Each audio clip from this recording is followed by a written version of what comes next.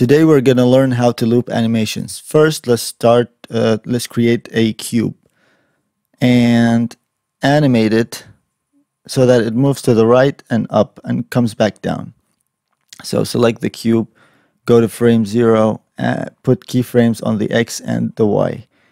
Go to frame 10,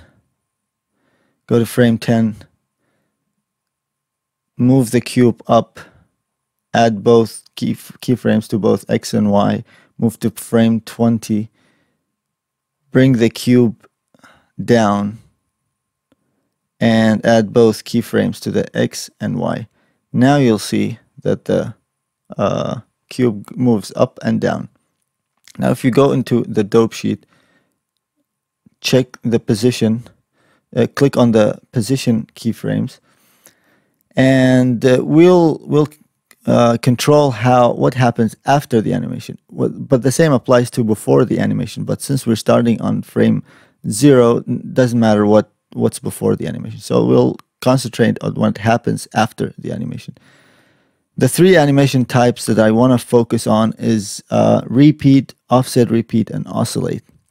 Repeat just repeats the animation. So when the animation finishes, it goes back and it goes back to the beginning and plays the animation again over and over again, depending on the type, on the number of repetitions that's shown here. If you increase it like into 3 or 4, the animation will loop 3 times or 4 times. But let's keep it at 0 so it can loop infinitely, however long the timeline is. So if you play it, this is what happens.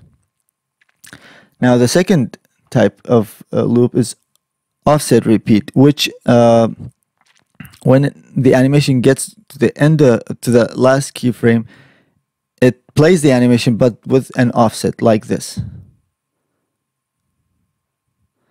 The third type of animation is oscillate, oscillate, which when the animation goes to the end of the last keyframe, it goes back to it reverts back to the beginning in the following way.